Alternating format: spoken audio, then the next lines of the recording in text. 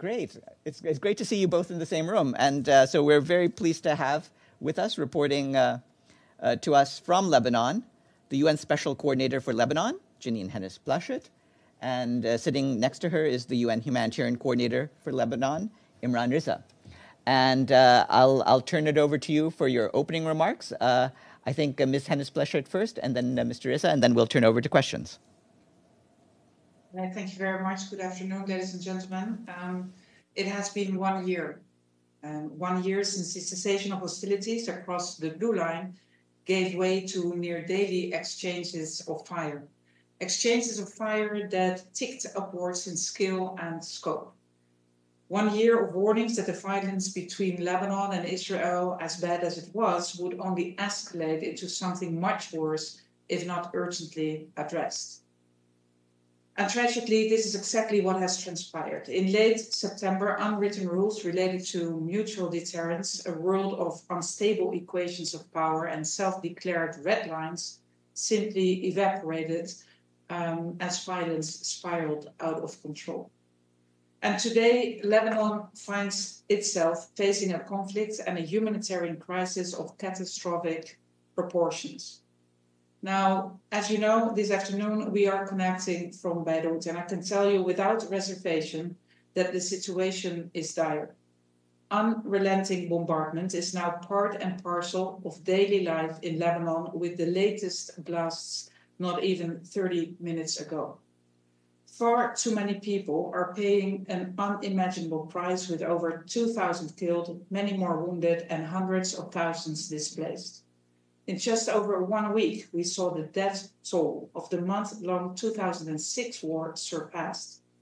And in a moment, indeed, my colleague Imran will speak more about the devastating humanitarian consequences and ongoing efforts to respond to exponentially growing needs. Hezbollah, meanwhile, continues to launch rockets and missiles into Israel, preventing tens of thousands of Israelis from returning home. Now, it is clear that 7 October changed everything, including the threat perception in Israel. But what I want to stress today is that a continuation of the death and destruction we have seen so far cannot bring about safety or security. Yes, of course, it might lead to short-term tactical wins, but longer-term strategic gains will remain elusive. It is quite simple. The machinery of war does not and cannot address the underlying issues. Perhaps, these issues can be best summarized as a complex interplay of security sovereignty and territorial concerns. Now also, as history, including recent history, has shown us, violence only begets more violence. So the question then is, what can work? Now, firstly, there must be an immediate ceasefire or a pause to start with. This is the only way to ease the colossal human suffering that is happening right now.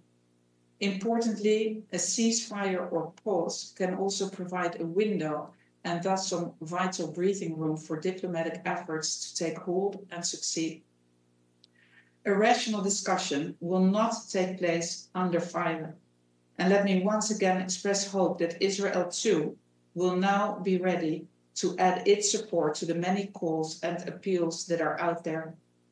Also, it is incumbent on all of us, including member states, to redouble efforts and leverage every ounce of influence we have.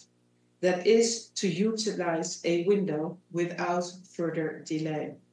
Secondly, we need a realistic roadmap for the implementation by both sides of United Nations Security Council Resolution 1701, and this must include clear implementation and enforcement mechanisms.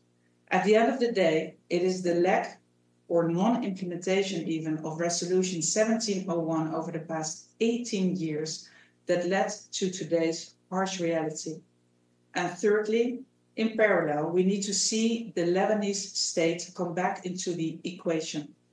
The government has been vocal in its support for a ceasefire, and the Lebanese government has indeed voiced its commitment to the full implementation of Resolution 1701, and rightly so. But I cannot overstate A united, empowered, and equipped Lebanese state will prove critical.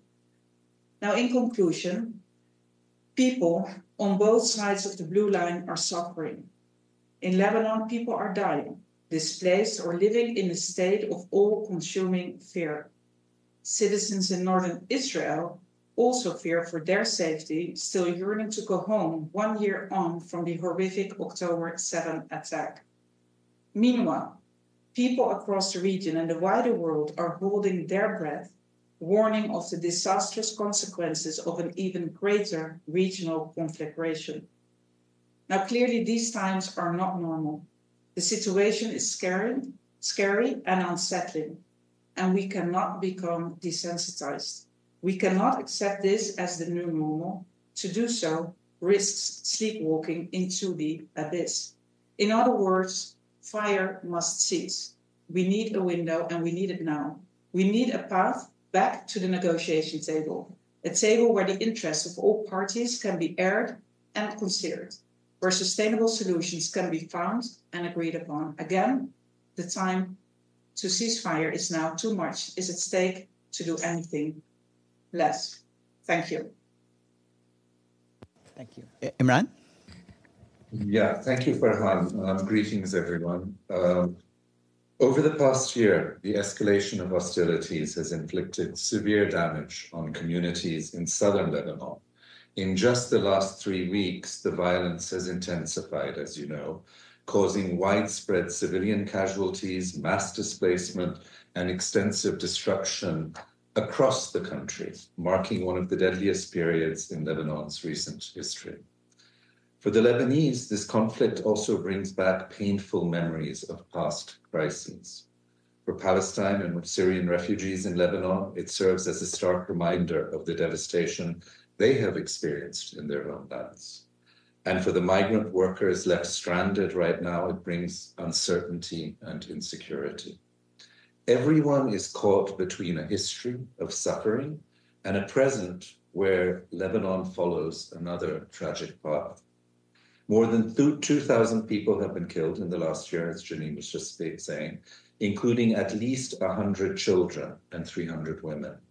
At least 1 million people have been directly affected, many of them displaced, often multiple times, enduring the loss of loved ones, homes, livelihoods, and their sense of security. More than 600,000 people are internally displaced across the country, over half of them women and girls. At least 350,000 children have been displaced in total. The toll of the conflict on children, most of whom are also out of school, with the start of the new year postponed to the 4th of November, as 75% of the country's public schools have been converted into shelters. So the impact of the conflict on children is immense. At least 185,000 people have sought refuge in approximately 1,000 shelters right now today, 80% of which are already fully at capacity.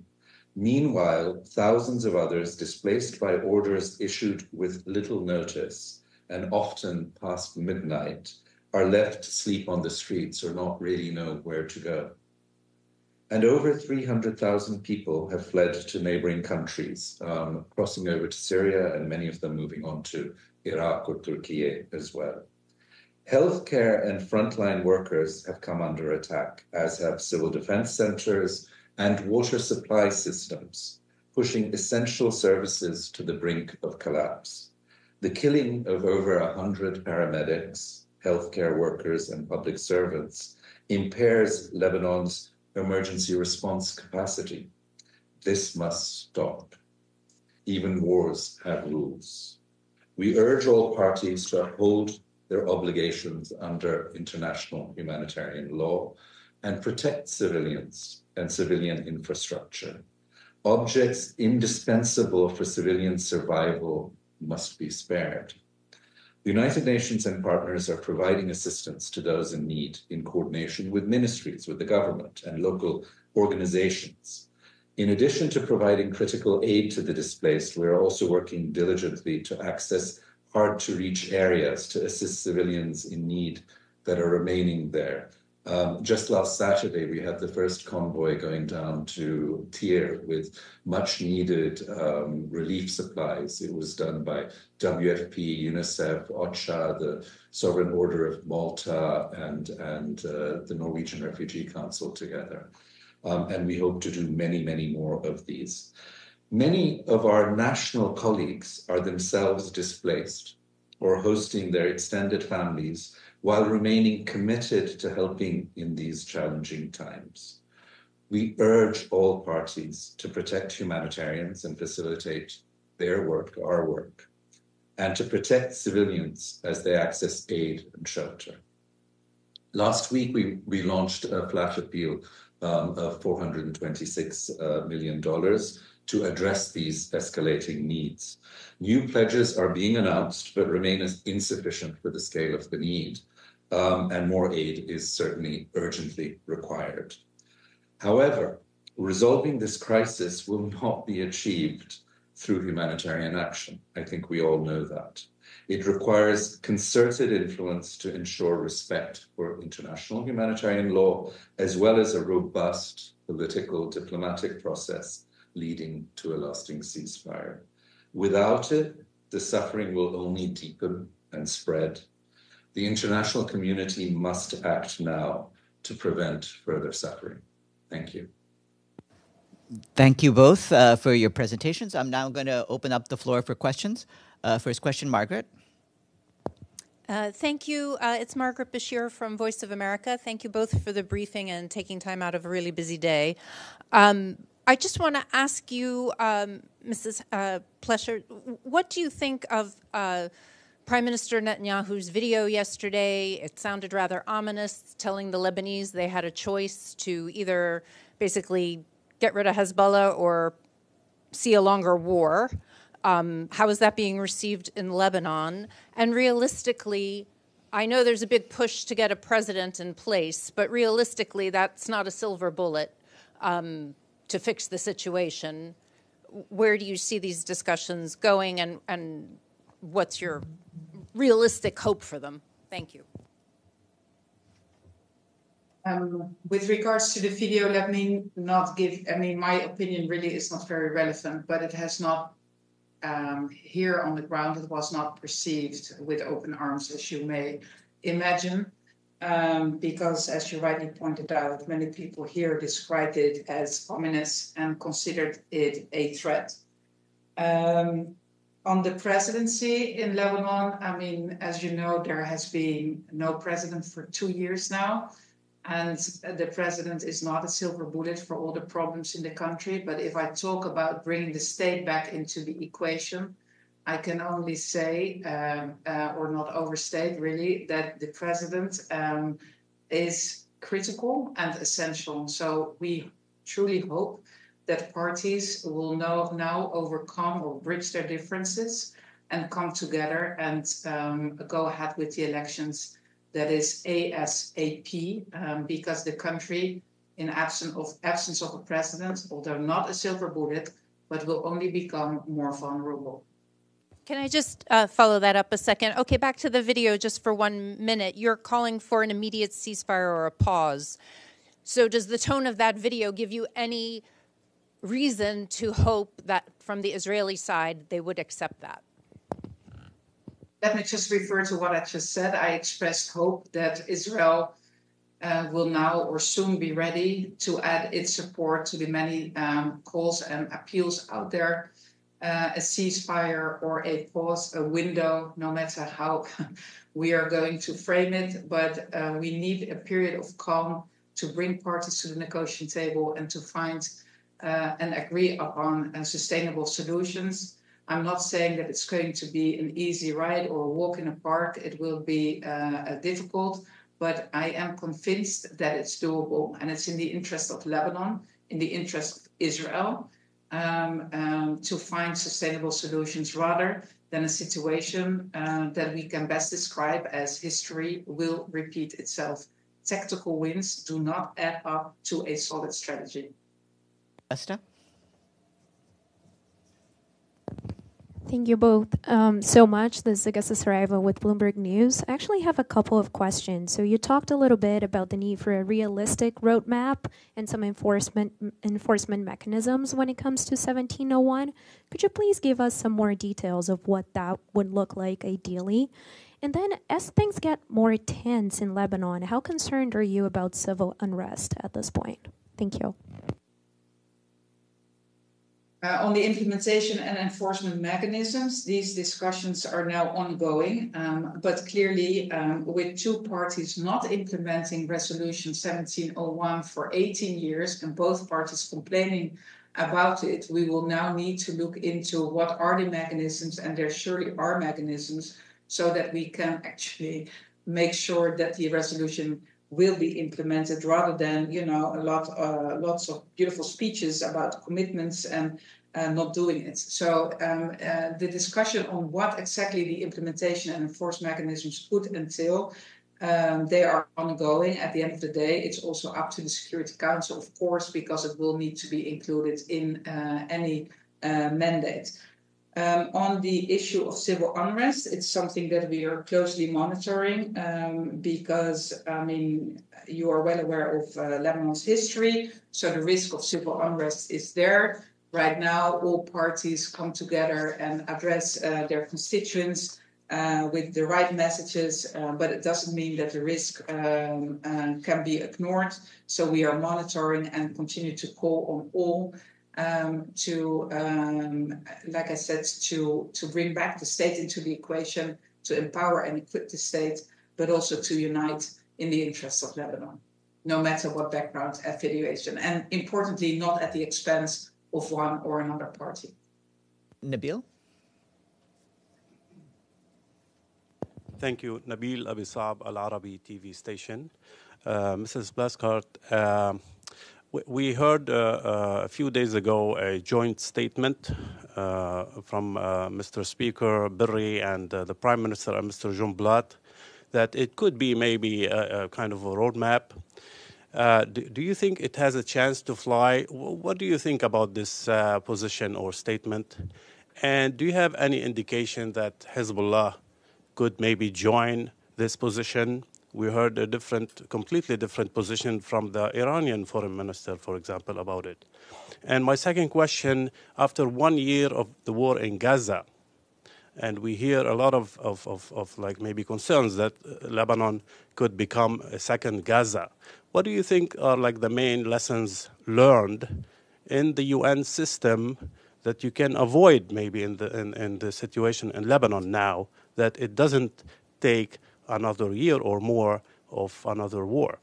Thank you.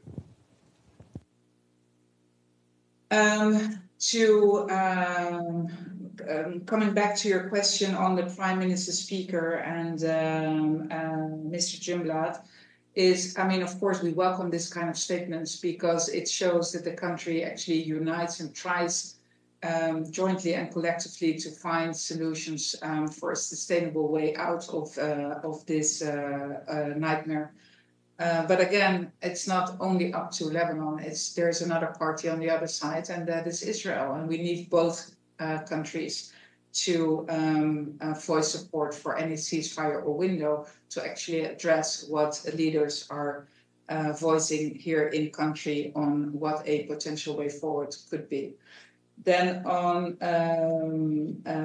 Lebanon and the risk of becoming a second Gaza, perhaps Imran would like to comment as well. But in terms of UN system, I don't think I'm the best place to comment on the entire UN system. But what I do know is that we, of course, need a UN Security Council that is crystal clear on what it finds acceptable if we talk about international humanitarian law and other issues such as the protection of civilians. And here the UN Secretariat can do as much. At the end of the day, the entire system must work. And I think it's not difficult to conclude that in the case of Gaza, we missed multiple opportunities. I also ask about Hezbollah, if you have any indications about Hezbollah's position. I cannot speak on behalf of Hezbollah, but what I do know, as you know, is that it is relevant for any solution that it has the buy-in of all actors, including Hezbollah. If I can just add to the Gaza answer that, I mean, you're absolutely right to ask that, I think, because the trauma, the fear, the anxiety here is very much about how that, whether we go on that route, whether that's where it's going right now. And you're asking about lessons. The lessons are to have member states really exert everything they can. On the one hand, towards the ceasefire that the special coordinator has just been talking about, but in the meantime, respecting international humanitarian law, respecting protection of civilians, respecting protecting humanitarian workers, frontline workers, and the like. And that is what we really need at this time. Okay. Michelle? Thank you. Michelle Nichols from Reuters. Just to follow up first on Maggie's question, do you plan to sort of formally propose ways to bolster 1701 to the Security Council? And then in terms of a ceasefire, have you seen any indication that there is any kind of deal sort of still on the table or any real viable diplomatic track at the moment? You know, we haven't really heard a lot, as you say, beyond calls since the US-French proposal a few weeks ago. So if you've got any detail on that, that'd be great. Well, to start with the second question, the joint call for a 21-day ceasefire as launched by the US or led by the US and France, I think is still on the table and very relevant. So we should not dismiss it. I don't think that new initiatives will add to it. I mean, the many appeals and calls for ceasefire are crystal clear. We need a window for diplomatic efforts to succeed. On the implementation and enforcement mechanisms, as I said, conversations are ongoing. But again, for that to materialize, we will need to have that window. Because it has to be an enforcement and implementation mechanism or multiple mechanisms that both parties can agree upon. The good news is that both parties, although they are not necessarily in agreement on the ceasefire, that they do still refer to the necessity of fully implementing Resolution 1701. Thanks. Pam? Thanks to both of our briefers. It's Pamela Falk from U.S. News and World Report. Can you clarify, I think it was in Nabil's question and in some of the questions, do you think the way forward is 1701 right now, or is it too late for that and something else should be adopted by the Security Council? It has been 18 years and obviously a lot of non-compliance. Thank you. Well, if you allow me, the 1701 resolution is still very relevant and still very, I mean, nobody's questioning the validity of the provisions in 1701. So it's still a framework that both parties could work with and actually agree on. The question is not whether 1701 is still relevant. The question is how to implement it and how come it was not implemented in the past 18 years. And therefore, I am pushing or hinting or suggesting that a serious discussion on implementation and enforcement mechanisms will take place, because otherwise, even if there would be a ceasefire and we would agree on the full implementation of 1701, then, I mean, what we would like to avoid is again a period of relatively calm or a return to the cessation of hostilities, and then after 10, 15, 18 years, we have a similar situation as we are facing today. So the implementation, it's not whether the resolution is not relevant. It is. Nobody is actually questioning the validity of the provisions, but it's all about the political will as well to implement the provisions of 1701. And whether the Security Council would like to move ahead with, a different kind of resolution or amend the resolution, that of course is entirely up to the Security Council. I can only give you, the insights that we have here on the ground and what we think is necessary. Okay, thanks. Tony? Thank you. Tony Naddaf, Al Hurra TV. Thank you for your briefing. My question is to Mr. Riza. Can you give us a little bit more information on the situation of the health sector, specifically in the southern of Lebanon? We're hearing and receiving reports on a lot of shutting down due to damage. And also, I want to talk with you about the educational system. 75% of the 978 shelters are in public schools, as you just mentioned. And also we heard the Ministry of Education and Higher Education in Lebanon announce that public schools, they're going to push or delay the school year to November 4, which means if the war continues, are we nearing a total cancellation of the school year, or what's the plan here? Thank you. Thank you for that. Because it also, the way we're approaching this is obviously together with the government and trying to find out what we can do at this point. I think all of us saw over the last few weeks just how, to me, the word is valiant the health sector was in dealing with the challenges that they faced. They were just immense, way beyond any expectation of what we would be seeing in terms of casualties and what hospitals and primary healthcare centers have to do. And they did it with very little supplies. Now we're seeing the supplies coming. So on the health sector, on the one hand, we will be getting, I think, some of what we need. The UAE and Qatar have both started more or less air bridges and bringing in-kind donations. We've heard of others also coming with that. So supplies are there, but the supplies are not enough. We need to protect the health facilities and the health workers. And you were rightly talking about the South, where we've had a lot of health facilities, not only in the South, but in other parts of Lebanon as well. So it goes back to that basic message about international humanitarian law and protecting civilians and protecting civilian infrastructure and that. On children are bearing the brunt, and it's not just the displacement, which is huge, but it is about education. And at the moment, it was 2 days ago that the government announced that it would be the 4th of November for public schools to open. And we're currently trying to see what we can do collectively to try to ensure that there are different forms of education online, otherwise, also to try to ensure that there is a school year, but that's not a given. And that's why we've had to postpone it, or why the government has had to postpone it more. They should have been open already. We will look at, it relates also, what else can we do about shelter? What else can we use? So we're going to try and find alternatives in order to try to preserve this school year that's coming up. Okay, Abdulhamid, online. Thank you, Farhan. This is Abdulhamid Sayam from the Arabic daily Al-Quds Al-Arabi.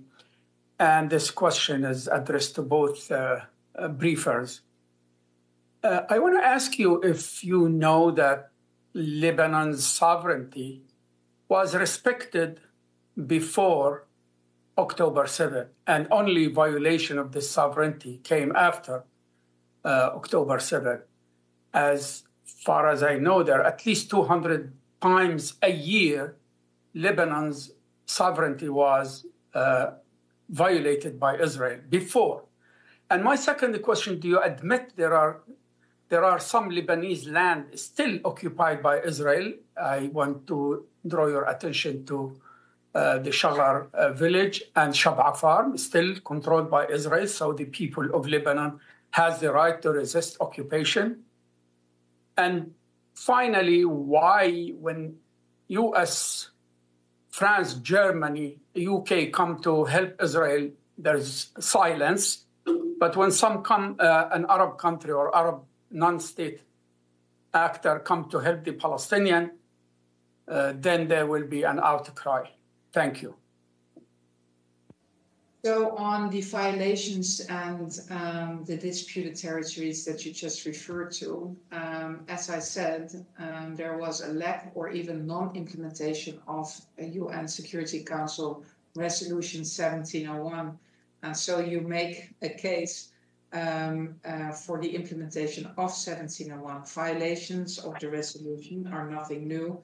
Otherwise, I would not have referred to a lack or even non-implementation of that resolution.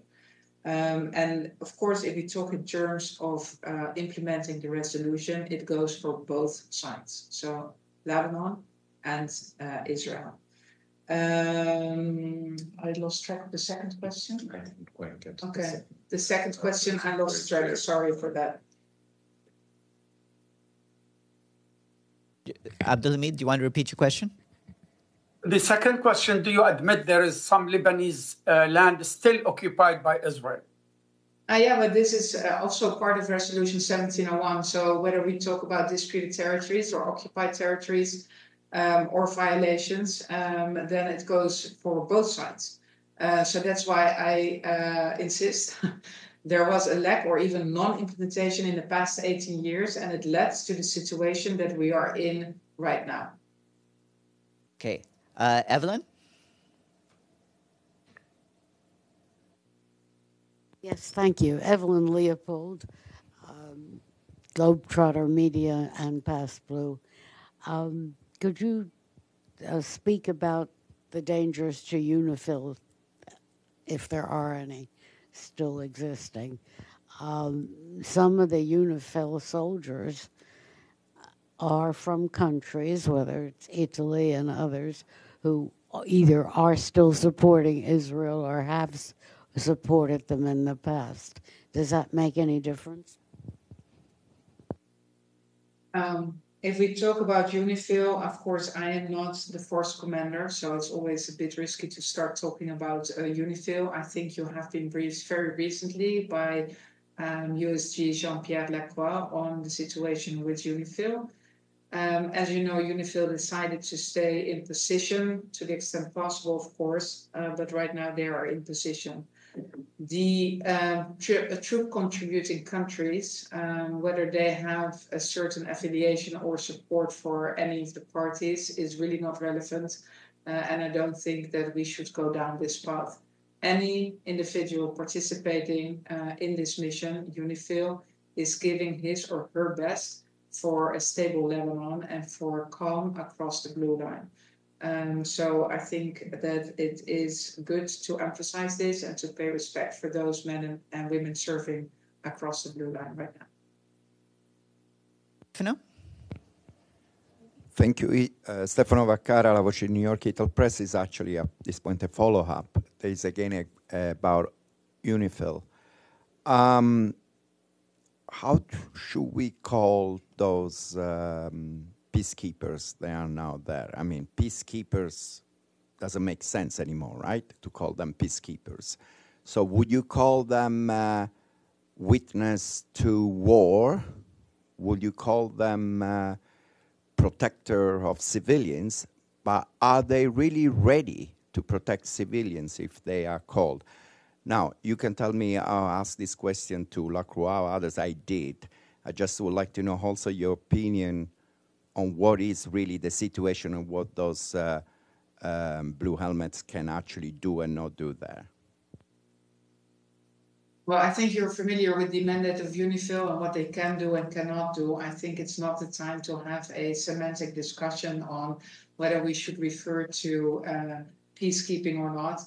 I think it is time for all of us to pay respect to those men and women serving in the south of Lebanon. And that goes, by the way, also for our humanitarian colleagues. What I do know is that UNIFIL is doing its utmost to work with our humanitarian colleagues, for instance, to get certain goods at a certain destination. And that so they facilitate a lot. They have an important liaison function. And secondly, also in terms of, protecting civilians, they have a role to play. If, for instance, civilians need a safe way out of their villages after the evacuation request from the Israeli. So again, I am a former defense minister. So it's I find it quite interesting that people question a peacekeeping mission at this stage. They are doing, under very difficult circumstances, their very best. And again, I wish to pay respect for those men and women serving. If I may on it, just the protection of civilians bit, because you brought that up. We have set up a civil military coordination unit, and that is quite central to ensuring that humanitarians can move in the area, not with military escorts, but as humanitarians moving on it. But that takes liaison, it takes the presence and working together. And UNIFIL has been crucial for us in being able to, what I referred to the other day, the other day, just before, about the convoy we did to Tyre. Just the other day, also, we had about 1,000 people that were evacuated from a village called Ain Ebel in the south by the Order of Malta, who organized it. But the whole coordination, the deconfliction, the notification on all of this is very much something that's part of UNIFIL's trying to help with protection of civilians, that mandate that they have. I'm sorry, I need to follow up here. There is no doubt that, I don't think anybody here doesn't respect the work there at the moment in these very difficult circumstances those blue helmets are doing. But the point is that we having report that they are in the middle of two-part fighting. This is not very unusual in the history of the UN. Many times in the history of the UN that peacekeepers have been caught up in fighting. Yeah, if you look at the history of the UN. Yeah, well, then I will say if they caught up, not if they knew before that this was going to happen when the Israeli government, the Secretary General said that the Israeli government asked to Secretary General Guterres to move at least partially them, and they were not moved. So it's a different circumstance, I think. So my question was, in reality, is how the UN, and you are part of the UN, how UN is assuring that those 10,000 blue helmets are not somehow, some way become targets of the two parts that are in war. So, because nobody is understanding this, because they are in the middle. Yesterday there was a question done to Secretary Guterres about the Irish soldier that were with in front of them tanks, Israeli tanks. So that's what my question was. No, I was not putting in that any. Okay. Stefano, because we have limited time, I just again, this is not unusual for UN peacekeeping, and I would say if you look back at what happened in 2006, it's not even the first time that you've had this sort of situation happening to UN peacekeeping in Lebanon. So I'd just ask you to look back at that record. We have two more questions to wrap up. Again, we are not representing here UNIFIL. The force commander is, and he is right now in the south dealing with all kinds of deconfliction issues. But the decision by UNIFIL has been aired. It is not unusual. And to the extent possible, they will do what they have to do according and in line with their mandates. Thanks very much. Sinan? Thank you, Farhan. My name is Sinan Tunçdemir. I'm with Ruda Media Network. Thank you for the opportunity. I have a question about the Syrian and Lebanese people are crossing the border going to Syria, Turkey, and Iraq. The question is, they have to pass the checkpoint of Syrian government in order to get to northeast Syria and Iraq, as well as Turkey. So how difficult is this path? What kind of safety do you provide those refugees? And given the fact UN report says Syria is not safe for even its own refugees, and these people are going to Syria. And how safe it is for them going back to Syria, and how difficult it is for you working with Syrian government as well as in northeast Syria with the Kurdish authorities and Iraqi authorities. Thank you. I think we're not really in the place to answer that. It's our colleagues in Syria that are doing that. But what I can tell you is that the High Commissioner for Refugees, Filippo Grandi, was here last Sunday. We had a series of meetings with the government here, discussions about that. And if you read about what he's been saying from Syria, because he proceeded to Syria from Lebanon. It's about calling for proper assistance, protection, facilitation of movement for all people that are in need in that way, and that's Syrians as well as Lebanese that have crossed over. The majority are, of course, Syrians. What we were looking at from this angle was trying to make sure that there are no obstacles to them leaving if that's what they wanted to do. And on that front, we know that two very critical elements on it. One was that at the border it was facilitated for people to cross, and the second is that UNHCR got good access to monitor what was happening with people that were crossing and to be able to assist them. Okay, last question, Maggie. Hi, it's Margaret Bashir again from VOA. Mr. Riza, just a couple follow-ups to you, please. Since so much of the housing in the south of Lebanon and in Dahye have been destroyed now in the last 2 weeks, it seems to me that these people will be staying in the shelters, the school shelters, for very long. So if school's going to start on November 4th, realistically, where is it going to start? Because people will still be living in the schools. And where will the displaced children go to schools? Maybe there's schools in other communities that are available for kids, but in the ones where they're still being shelters, where do you see them going to school? And are you working with the government and the Ministry of Education on it? And just secondly, you talked about a little bit about civil and military coordination. I was just wondering, for people who are trying to leave the country, there have been some governments doing evacuation flights and such. People are afraid to go to the airport. You know, there's been bombing on some of the roads that lead there, and people are also very concerned that the airport will be a target. It was in 2006. So is there deconfliction going on with Israel to be sure that they will not strike either the airport or the airport roads? Thank you. Maybe let's start with the last one first on the airport. Okay, so on the on the airport, Israel made it clear that it's not has no intention to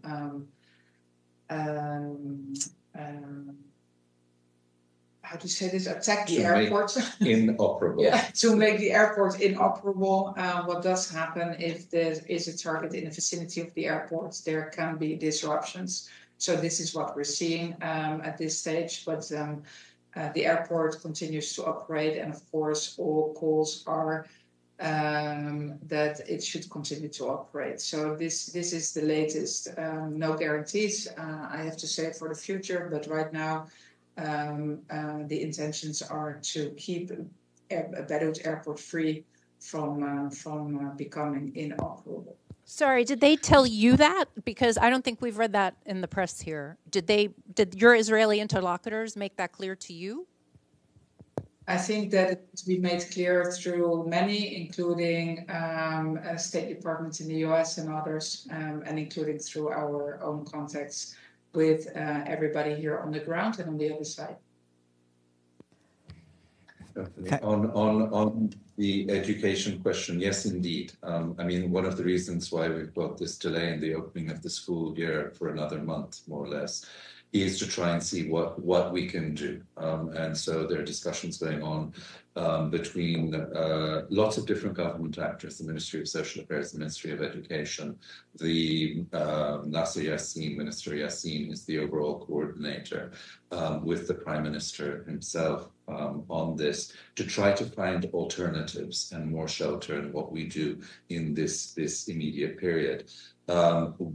As UN agencies, we've got a lot of expertise and resources that we're hoping to get to try and help with this, and we have to work quite quickly on it. There will be obviously other forms of education that will have to happen, and there will have to be double shifting. We'll have to pick certain schools that we, I think, tax a lot in terms of that. There will be online education. There'll be every effort made to try to minimize the disruption in these children's futures.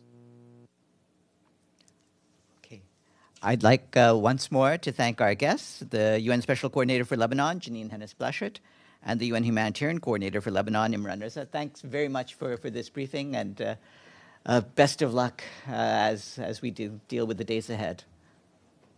Thank you. Thanks. Have a good afternoon, everyone.